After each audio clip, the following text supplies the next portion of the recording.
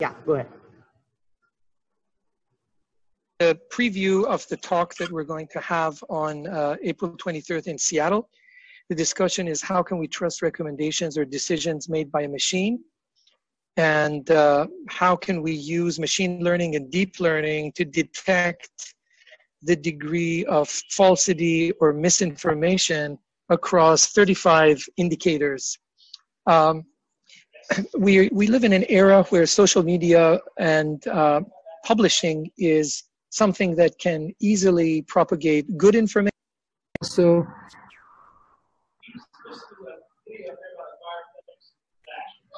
but it can also essentially help us with understanding the fakeness and amount of information content in actual corpus or news content or documents.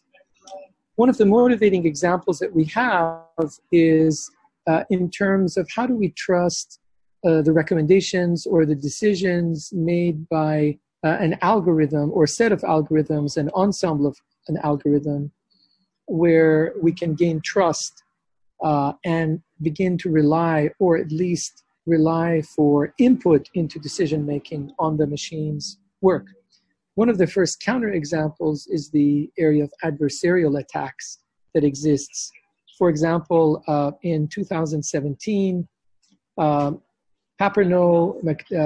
McDaniel, and Ian Goodfellow, who are well-known researchers in this area, published practical black box attacks against machine learning and showed how it's very possible to, in the context of a very simple autonomous vehicle, to cause the autonomous vehicle not to stop at a stop sign by creating an adversarial attack on that image so that the stop sign, with a slight perturbation, which is called actually a mosquito net, and I'll show you why in a second, is interpreted not as a stop sign, but as a turn to the right or a yield sign.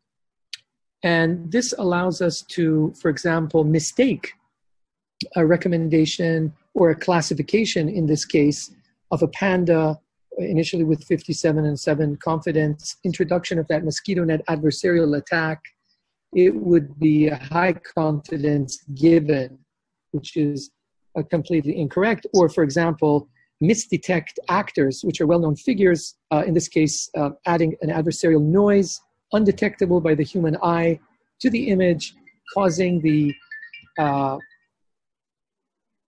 classification to be of a different type of person. In these examples, we also have areas where it's not only misinformation or misclassification, it's also the focus or the segment of focus, instead of being on the tripods or king penguins here, is focused on, for example, the classification as a tripod, where the primary subjects in this photo, the segments of the photo, are actually king penguins. So this shows that there's the possibility of adversely attacking and manipulating the results of even deep neural networks, and with very little insight into what goes on in the black box. So we will be talking about that, and we will be talking about how to build trust in your AI system, what are some best practices, how to build fairness, transparency, and accessibility. And we will be talking about a project started at the San Jose State University called Project Alternus Vera, which aims to detect the amount of misinformation in a document using 35 factors. And we will also be looking at the notion of interpretability, going from black box AI, uninterpretable, to having increased transparency, increased explainability, and justifiability. Imagine in a court or legal or litigation scenario, or justification for denying or accepting a certain insurance claim or a certain mortgage decision or loan decision, and then making sure that this is a repeatable process, that it's not done correctly once, but that the pipeline of information that's coming in is actually a reliable machine learning pipeline that can provide repeatable points of fairness, transparency, and accessibility. So one of the things we can do, which we'll go into much more detail in the talk, is how can we minimize the impact of false information? First of all, by detecting it, stopping it from spreading, or, which is not, anything that can be done less than legislation. For example, the government of Singapore is providing legislation since last year as a 22-article proposition to limit legislation, limit the propagation of what may be considered to be false information by social media, which we'll explore, or by providing information to the possible recipients of the existence, the degree of falsehood, and the intent, malicious intents of certain corpuses of information. What helps in this regard is to develop a score called the Alternasphere score, which is really not just one single number, but a tensor of numbers, which will help us in assessing the degree of truth or falsehood in a document. And we're going to explore how every semantic or syntactic inflection that we have adds a piece of information. Like, for example, if we're in a video situation, we can choose the tone, selection of words, the gestures, facial expressions, micro-expressions. Each adds some information that can be interpreted and value can be extracted from it. This pertains to the issues we have in extracting and transforming unstructured data into structured data by analyzing intent, topics, sentiment, and summarization of the content.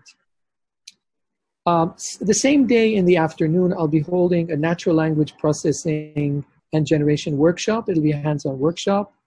I'll show you through Python code and a Jupyter notebook how to look at machine learning approaches and deep learning approaches to do applied NLP and NLG, natural language processing and generation. The topics I'm going to be covering are going to be pre-processing of the information, including lowercasing, stemming, lemmatization, tokenization, cleansing and forming dictionaries, embedding of models like bag of words, TF-IDF, what the concept of distillation means in terms of topic modeling, sentiment, ranking, and further aspects of distillation. We're going to then be exploring word embeddings, such as Google's word2vec, and exploring semantics in terms of proximity, word meanings as a vector. We're going to explore two additional elements, which are doc2vec and LDA2vec. I have a chat. Do you use the tensor and collapse into a fitness function? How do you optimize and determine determination? I can broadly talk about, yes, we do collapse it into a fitness function. And the determination criteria is essentially based upon the determination of each one of the individual factors. And we use an attention score against each of the fakeness factors, the 35 fakeness factors, which essentially provides us with a weighting, which is a hyperparameter. And then we collapse that into a fitness function for that specific score that we provide as a tensor. We're going to be looking at doc2vec and LDA2vec, which are additional word embeddings that are there. And then we're going to look at deep learning approaches using various forms of long short-term memory, or LSTMs, which are traditionally used in NLP, specifically bi-LSTMs or bidirectional LSTMs used as an autoencoder, and then having an attention layer and having a layer which is a decoding layer, which provides us with, for example, a prediction of the next. We're going to explore the role of recurrent neural networks, which is part of the LSTM, but other types of recurrent neural network variations. And we're also going to explore reinforcement learning and what are some of the best practices when we're approaching the preparation of data for deep learning, specifically in terms of sparsity, regularization, normalization, and holdout. So I look forward to sharing and collaborating with all of you on this information, and hope to see you in Seattle. Is guess class-specific anchoring proposal for 3D object detection. So the idea behind that, so now there's a lot of object detection in 3D LiDAR and RGB images. So there's one famous work done by Ku, and they propose aggregated view object detection called AVID model for 3D object detection on Kitty dataset, which is one of the benchmark dataset in 3D object detections. So in my presentations, I will extend I will talk about the extension of that method, which we call AVID. CAP means class specific anchoring proposal technique. So we extend the AVID framework by adding a class specific anchoring proposal to improve the anchoring strategy for addressing the issue of classes which have object with large variations in size and aspect ratio. So we know that there's a lot of development nowadays in vision. So one development is LiDAR, which is light detection and ranging technology. And so after LiDAR came, so there's a lot of object detection in LiDAR data, which is one of the ongoing research and application in autos, self-driving car. So in LiDAR, so basically the predictive models have been developed to estimate 3D bounding box using point cloud produced by LiDAR sensor. Because the point cloud is an unstructured collection of points in 3D space, it is difficult to apply standard convolutional operation. So what we are doing in this, so we're basically transforming the 3D point cloud sensor data into a 3D voxel grid space, and then we also compute a bird eye view images from them, and then we can combine the bird eye view with the traditional RGB images, and we can propose anchors, and then we can find objects in combining both type of images. So in my talk, so I will discuss what are the problems in the existing technique that are used. So they all are using the same type of anchoring for all type of classes. So if you see, there's a lot of variations in object sizes and object aspect ratio. So the problem is that then one way solution is to address this problem. We need to generate a large number of anchors with various sizes and aspect ratio, but that take a computationally very long time. So the other solution is we can model the classes with some clustering of the sizes of those objects. So I tried k-mean clustering and expectation maximization based technique to cluster the object in those data sets, and then based on that I proposed the anchors using those cluster techniques, and then it improved the recall in 3D object detection model. So this is the framework that I will present in detail during my presentations. In this framework, first we have RGB, one sensor, and the other one is the LiDAR. From LiDAR, we compute the bird eye view input, and then we apply the encoder-decoder framework. The idea behind encoder-decoder framework is to take those images and pre-process with convolutions and then compute a feature map from those two types. The idea behind the bottom-up framework is to compute the features that enables local as well as global information of these images. After those, so the next step is when we have the feature maps, then we apply the class-specific anchoring techniques on both feature maps, and then we regress those anchors, and then we apply the second network, which is the regional proposal network. And the idea of regional proposal network, the anchor that we generate initially using the feature map, and we find the region of interest that have maximum possibility of the object. And we take those region of interest and we put in the third model, which is the final detection and pose estimation. And at the end, we get the 3D bounding box for the object as well as the orientation and pose estimation. So the idea behind is if we take one cluster, and this is the histogram of the object that overlap with ground truth. And if you see, so we have very few objects that 100% overlap, but there are a lot of objects that are less than 50% or 60% overlap for the cyclist class as well as pedestrian class. So if you increase the anchors, you see we have more now overlapping with the ground truth. If you further increase the cluster, then we have more. Dr. Humayun Irshad, we are seeing your title slide still. You probably have to move. Oh, maybe. I believe we're seeing on Zoom, we're seeing the presentation mode. The presenter's not the actual detail that you're seeing. Yeah, okay. Yeah. We are seeing the title slide. Okay, let me do again. Progress. Okay. Can you see now? Yeah, now we can see. Good, thank you. Yeah, so I was quickly going through the slides again in a short time. So, okay. So these are the RGB and LiDAR images. And then this is the problem that I'm talking about, the proposing all the anchors with different sizes and then applying with k-mean clustering. So this is the framework that I will talk during my presentations. There are three networks. One is encoder-decoder network that produce the feature maps. Then we have class-specific anchoring that produce the anchors. Then we use the region proposal network that find region of interest that are further input to the third network, which is the final detection and pose estimation.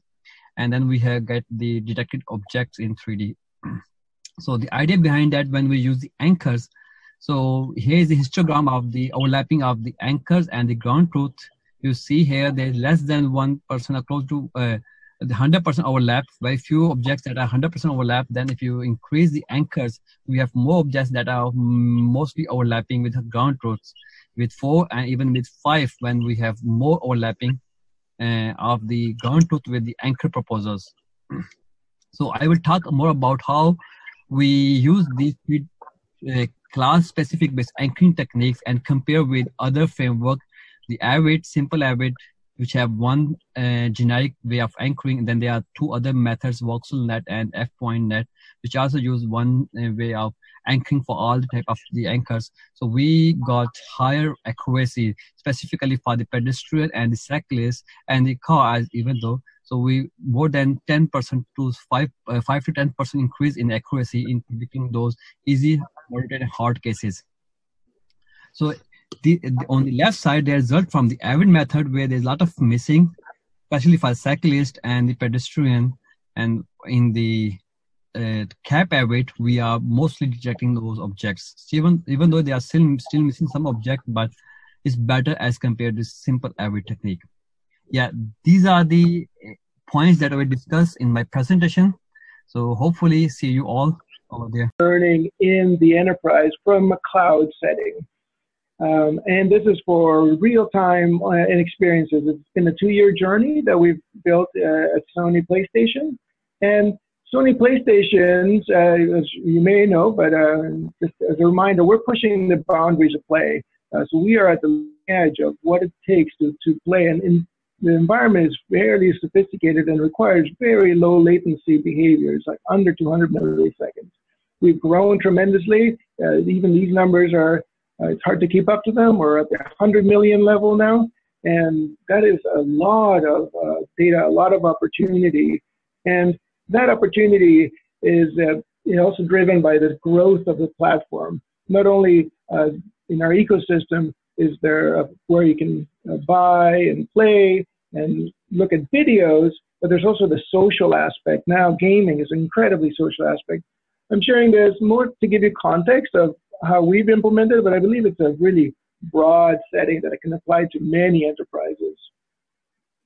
And even more specifically, I'll give you a use case because it's really good to have a concrete example of how to deliver enterprise machine learning on the cloud. And this one's on personalizations and recommendations about games based on the user profile and their friends, all their social signals. So imagine that this person shows up and we know a few things about them. That's the cloud of information surrounding this person. We also have some contextual information. So this gives us the most real-time, most immediate information about what day it is, what time it is, what console they're on, what device, and we need to make these predictions. And they look like this. For the many games that we have 10,000 of games and more. Give them a score of the most relevant for this individual user. So those are the scores. Those are predicted. That involves neural networks or regression trees or whatever you can do to maximize the likelihood that you're right and you can increase engagement. Now, if you change something like it's now no longer at night, it's the morning, the predictions should be different because different situations of day are important. Now, if a totally different person shows up, now clearly those should reflect the behaviors of what that person would like. So how to deliver those scores, also when the consumer demands privacy, how to configure your database so that this flag can be turned on, and now all we have to go on is maybe the most popular titles for that day. So to do this, we have created a platform, a scoring platform for relevance. I'll let you quickly read that. It's a system that we've developed in-house, running on the cloud, but it's a service that all our components within PlayStation can call to say, okay, what's the most relevant item for this person? And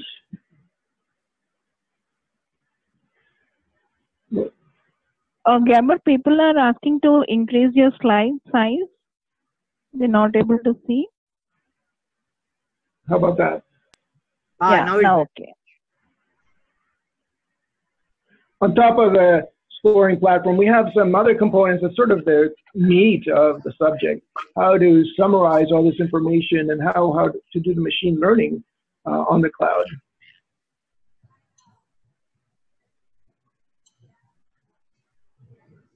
And beyond those components, there's even more, but there's only so much time I can talk to, so I'll focus on the ones that I showed. And to start with is Data Ocean. So we want to enable engineers to have access to all the information available in the organization, but it's still supporting privacy asks. And some of the challenges are how to do this, how to secure personal identifiable information. So I'll mention some of these challenges that happen at the enterprise level. We are on AWS, and so I'll mention a few of the components there, such as the use of S3 to store this data, and Parquet files to be able to quickly select some subsets of the data, such that we can drive both production predictions, but also at the enterprise reporting. One place to store all the data, incredibly important for enterprise data-driven methods. Next comes a machine learning platform. This allows machine learning engineers to deploy models. This is a new field. There's very few solutions out there that can do this because only now is it valuable to do it on experiences. There's plenty of challenges here. How to codify, how to deploy, how to serve predictions for online features. If you have a machine learning background, you'll know that it's critical to have the data to be properly put into, otherwise it's garbage in, garbage out. This solution includes some of the many components that you'll recognize from AWS anyway, such as the SageMaker and EMR and Lambdas and S3s. We also wrap it up into our own infrastructure with the use of GitHub and Jenkins, Kafka. Those are some of the details we'll go into.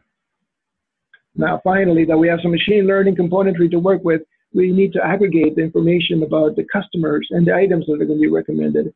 How to deliver this service. These are the features that the machine learning models of production are going to use. This needs to be a very fast service with under 20 millisecond access to the information. Large data, so we'll go into how to store this in solutions like Aerospike and how to do solutioning in S3.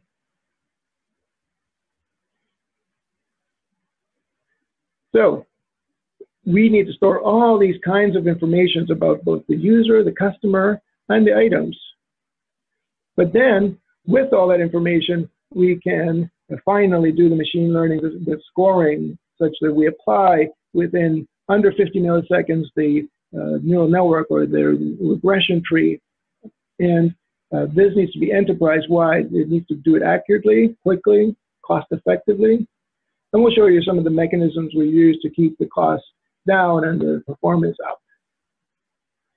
We need to do for all those items, it needs to be freshly scored. How to do that with such a large number of items and such a large number of users. We need to quickly rescore. If the user just bought some game, we know that that's going to impact the next wave of predictions. We shouldn't be recommending more games. They're likely have already spent their $70 that they want to now enjoy.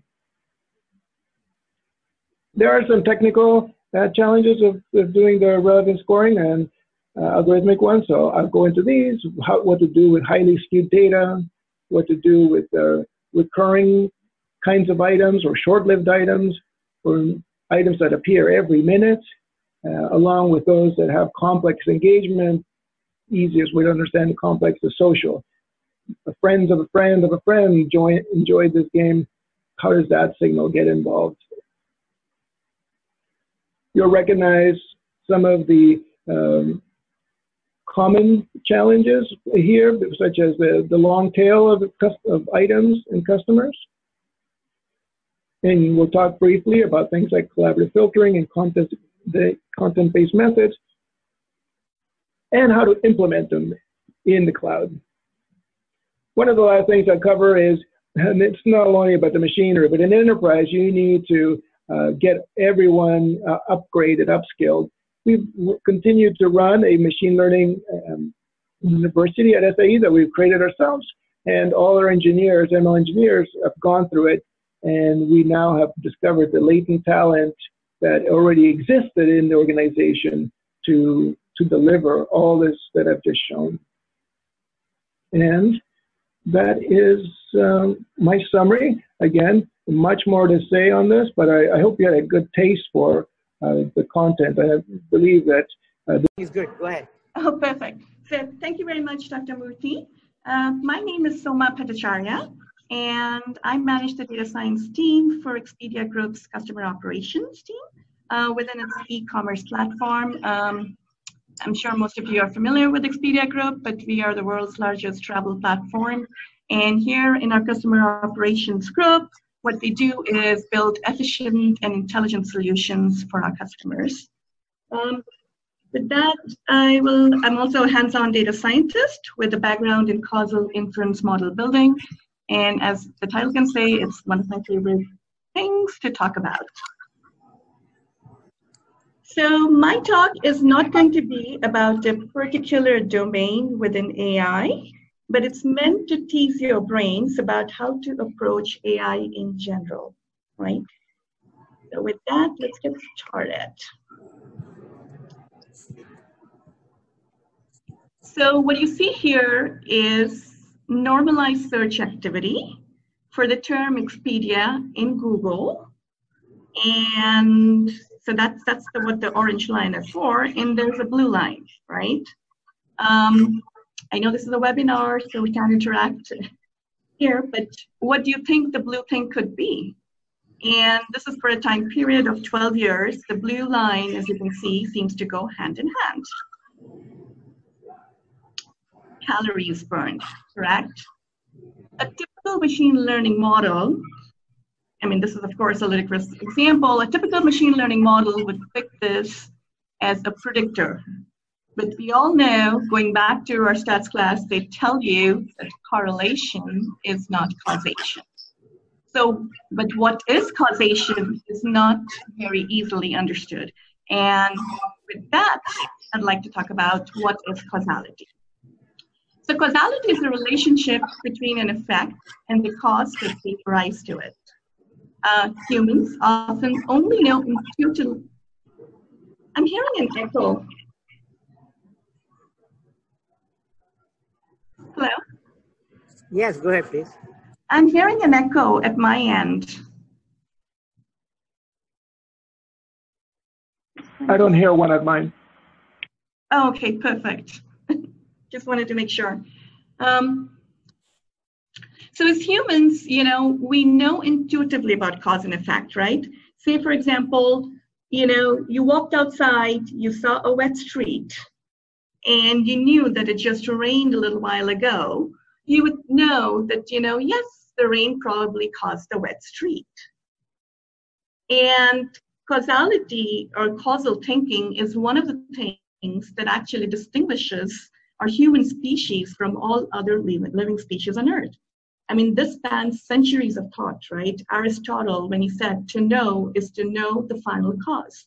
Hume, Judith Pearl, who's the modern father of causality, they've all been saying the same thing, that causality is something that data cannot easily identify.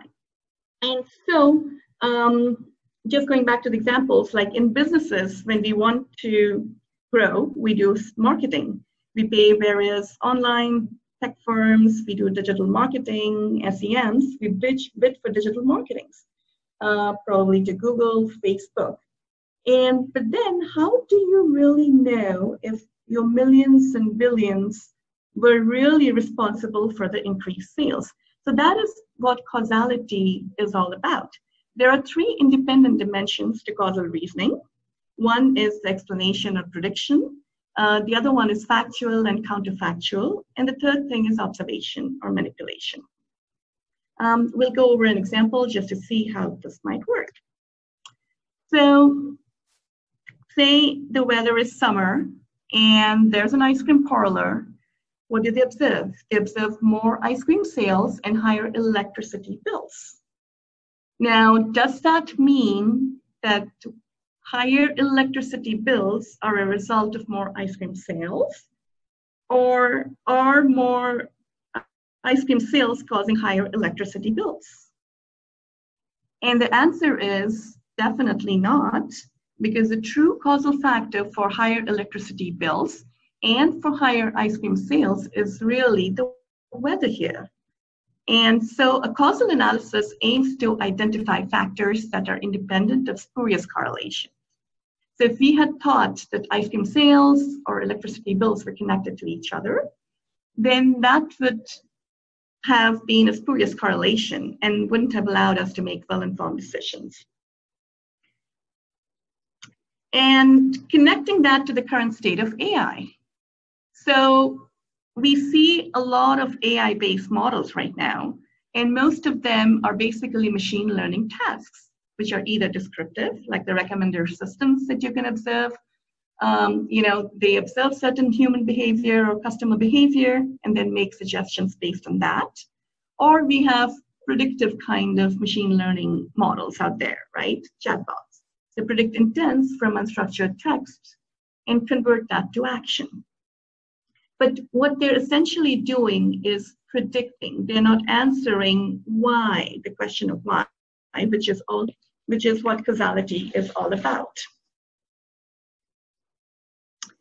So why do we need to incorporate causal revolution in AI? Because causality is just about everywhere. So ML models based on correlation can be biased and misleading. And we've seen examples of recent failures of even large technological companies failing to identify the root cause. Why? Because most of those ML models were based on a certain kind of methodology. In my detailed talk, I will go over the details of how a causal model or causal inference engine is really structured and how one needs to think about modeling or like inferencing from the data that they have if they were to truly extract the causality. And solving for the whys, the hows, and the what ifs is definitely going to be more efficient than the current ML approaches, which will translate to savings for the businesses. So let us actually go into the formal model of defining causality, or what a causal model should look like, right? So what you see here is the simplest form of model in the top row, which we called association, or Pearl defines as association. Now, these are your typical ML models, which is probability of Y given a set of X features, right? What would Y be if, based on the features that I observe in my data? Examples, what does a survey tell us about election results? what symptoms tell me about a disease. We build models all the time, even on the marketing side of things, trying to understand if we spend on a certain marketing channel and we saw some changes, we start predicting based on those features, and so on and so forth, right? But what that really is missing is it does not go down deep into answering the question of why that X was really causing Y to change. And that's why a typical ML model, when you're setting up a lot of models, you would see there would be multiple sets of X satisfying that Y. And unless you're able to pinpoint which one of those X's was truly causing or having an impact on Y, that kind of a modeling approach is not going to be able to give you an efficient solution. Interventionist models, right? We have started doing in AI space a little bit, we've had some progress talking about these kinds of questions, right? And the interventionist models are more like, what if instead of this, I did this? So if particular features, X naught, say, that's your set of features, is changed to X prime, what would be the value of Y? And some of that would be like models that you have, like reinforcement learning, we do experiments, contextual bandits, those fall into that category. But a true causal model is actually something that also incorporates what we call counterfactuals. That is the why. Was it that X that really caused the Y, or what if I had acted differently? A question that you'll find in Pearl's books and studies would be like, would Kennedy have been alive if Oswald had not shot him? One of the questions in my company that we worry about is, would these customers have still come back to us if we had not doled out coupons to them, say? Or would we have still acquired the same customers if we had not marketed through Facebook or Google, right?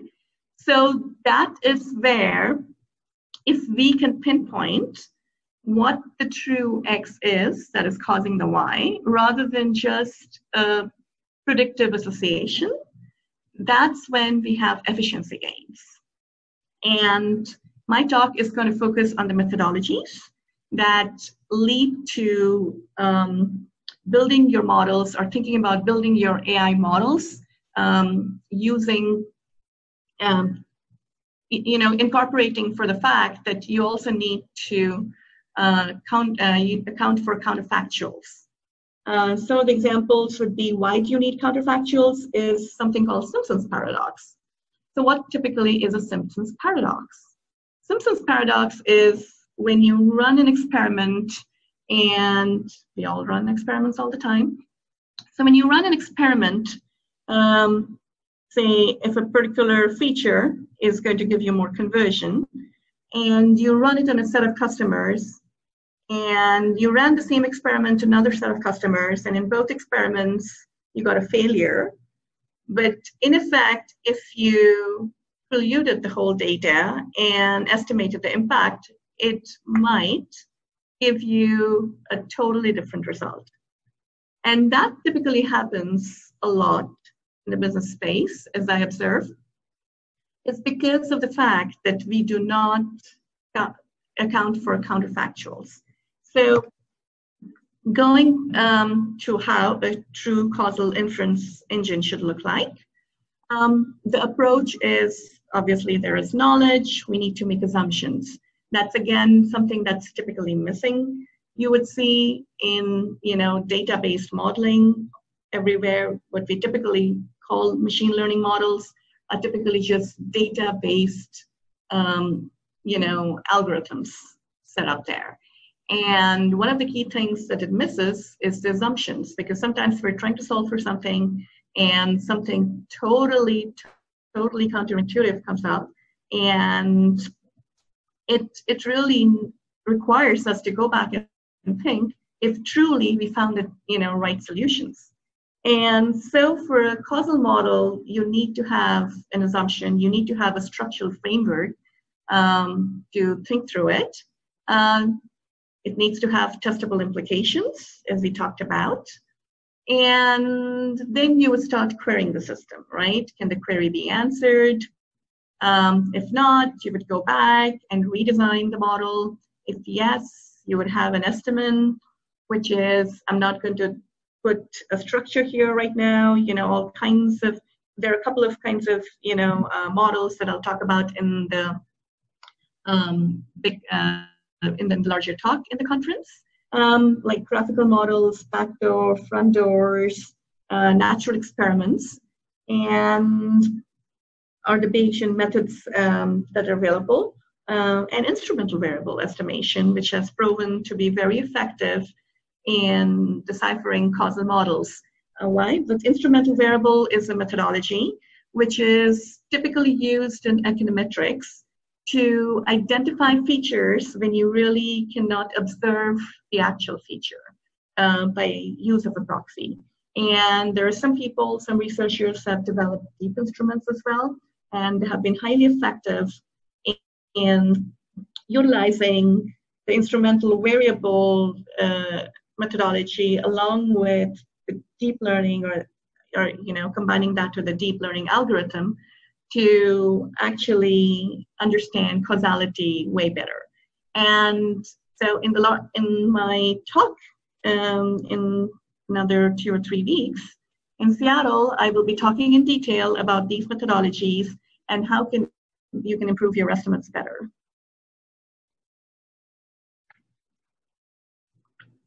You done? Yeah, focusing on machine learning and deep learning. And if you come to my talk, I Speak will. a little loud. I'm sorry? Speak a little louder. Sure.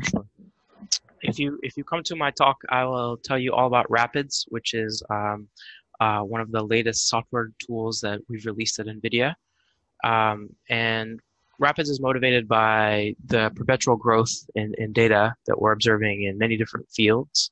You're probably familiar with this in your own domains. So when you typically look at the data science workflow, there's many different ways you can slice it and dice it.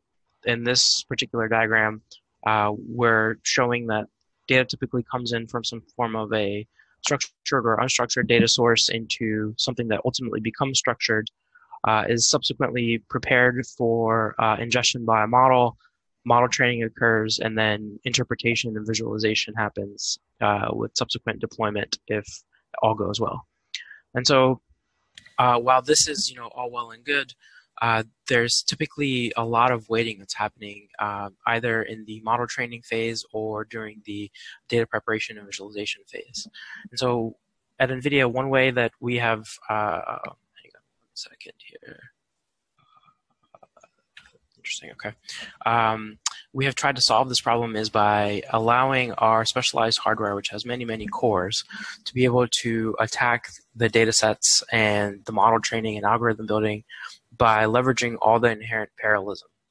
And what we often see is that as a data scientist, in the past, you may have had to spend time working on a project and take long breaks while waiting for hypothesis to get tested as a model is training. Once you're able to leverage these accelerated tools, you can be very productive in that you can have an idea, quickly test it, understand how it can be improved, and continue progressing. And so that's kind of the core target of Rapids. And if you're familiar at all with NVIDIA, we have optimized the deep learning frameworks now for some time.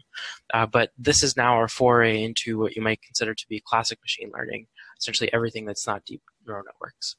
And so the idea here is that, again, we're leveraging CUDA, which is our accelerated library under the hood. And that is talking to the graphical processing unit. But on top of it, we've layered these different high-level objects that you can use just like you typically use a Python library like pandas or scikit-learn. And so the idea is that with minimal API change, developer gets to go really, really fast in doing the things that they're already interested in doing. Some sample benchmarks here, focusing on a data set that was, I think this is the Fannie Mae mortgage data set, and this spans around 17 years worth of mortgage data. And here you can see a comparison between essentially ETL on CPU nodes versus GPU nodes. The DGXs here are, this is a 16 GPU system, and this is 5 systems with 8 GPUs each. And you can see that there's scaling that's occurring as you add more CPU nodes, but it's vastly outpaced once you start to leverage these GPU nodes. And again, one fundamental reason for why this is because modern CPUs oftentimes have between, let's say, 20 cores or so, whereas a modern GPU will have higher than 5,000 cores typically. And so again, leveraging parallelism in ETL is very, very straightforward, just because all of the rows can be independently processed. XGBoost is one of the popular machine learning algorithms, and I'll sort of hone in on why in just a second. But this is, in this particular case, a regression and classification model training process. And you can see that adding more and more nodes to this doesn't necessarily improve performance. But again, the GPUs are several orders of magnitude faster. And then again, end-to-end performance is very much reflecting of this speed up. So, you know, we've accelerated multiple algorithms now with Rapids. One of the ones that is sort of near and dear to our hearts is known as XGBoost. And XGBoost is described here. It's gradient tree boosting. The primary reason why we focus on this algorithm, we have many others now, but this was one of the earlier ones, is just because it performs so well with minimal tuning. And so if you encounter a data set and you don't really know what to do, one of the best things to try is just to leverage gradient tree boosting or XGBoost. And even with minimal hyperparameter optimization, you can oftentimes get the best performance. And this is just a sort of a fancy table showing pairwise comparisons between these different popular modeling tools. And this was a paper that compared essentially all of these different machine learning methods on 165 data sets in the bioinformatics literature. So, you know, essentially, let me show you a really quick example of what it looks like to use Rapids versus typical pandas or scikit-learn methods. So here we see principal components analysis, which is one of the sort of classic tools in a data science toolbox for reducing dimensionality and visually exploring data. And on the left-hand side, you see the scikit-learn, which is a popular Python data science API. And on the right-hand side, you see the Rapids version. And you can see that the library import has changed, and with relatively little other difference, with the difference here being that we're having to transform this data frame into a CUDA data frame. But then the actual call to the algorithm looks almost identical. And in one case, you go much, much faster. If you increase the scale of the data set here, you can see orders of magnitude in differences. And that's kind of what we'll be doing too during my talk, is I'll show you an interactive notebook. I'll show you just a little bit of it here in a second. This is just another version of a comparison side by side, this time for a clustering algorithm, where we're looking at k nearest neighbors. And again, minimal code change, but vastly superior performance. And so for folks who are curious about getting started with Rapids, there's many ways you can bring this to your workstation. You can go straight to the source. We have everything open source on GitHub at Rapids AI. You could also bring in a container from Docker Hub or from our NVIDIA GPU cloud repository, where we have pre-built containers with the entire software stack. Or you can use Conda or pip, which are very popular in the data science community as well. Let me just really quickly show you guys the Rapids website. So when you first come to Rapids, and sorry, this is just rapids.ai, you see this website, and you can go on here and you can read all about the features and how everything is working and all the contributors. If you step into the Get Started, it'll show you, how simple it is to actually leverage this code in your own examples. And then there's many different ways that you can actually pull this down and get it productive. You can use Conda, you can pick your operating system, your Python version, and the particular driver set that you have for CUDA, and then this command will pop up, which you can then leverage to build this from source. Or you can start with a pre-built container, et cetera, et cetera. And so, for those who are already familiar with data frames, this should be a one-to-one mapping. So this is just a cheat sheet that you can again see from our website. The idea here being that these are essentially mirror matches of things like the Pandas API, where you're just constructing data frames from records or from direct declarations, and then you can, do things like, perform filters or find the largest values. You can also summarize data, perform statistical operators like min, max, absolute value, et cetera, and you can start doing also slightly more complex operators like merging multiple data frames together. And so this is a good way to get started. You can see some of these features are planned for future release. We're actively working on this. I think we're up to release 0.6 and 0.7 is on the way. And everything is up on GitHub. So if you hop on GitHub, for example, you can see all of the underlying libraries that make this possible. So you can also jump into something like QDF and look at the issues or file your own issue. And our engineers are hardly at work on satisfying these feature requests and any of the bugs that come up. I'll only point out one other thing, which is that in the QML, which is the machine learning subset, we keep an active set of supported algorithms as well as the algorithms in progress. So if you're looking for a particular type of algorithm, check here first. And so let me just give you a very brief taste of what the actual interactive portion will be. And for folks who attend the session, you'll be able to pull this down and you can try playing with it. I encourage you to have Rapids pre-built before you join. But essentially what we'll do is we'll pull down some data and actually we'll synthetically generate it here on the fly. And then we'll be able to visualize that data. And so we'll be working with data sets that look like this. So this first one is the moons data set. The next one is this blobs data set. And this last one here is the Swiss roll data set. And essentially what we'll do is we'll concatenate them together into one common data set here and use a classifier to figure out based on a coordinate whether it needs to belong to the blobs, Swiss roll, or half moons. In this particular image you see in purple the training data and then yellow is the test data. And while we do this we'll have sort of a side-by-side comparison of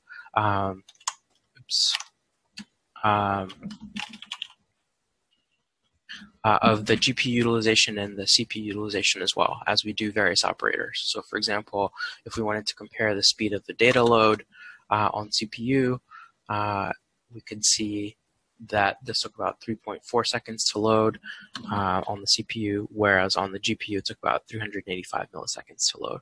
And we'll sort of continue working on the ETL portion and ultimately model training as well as model inference.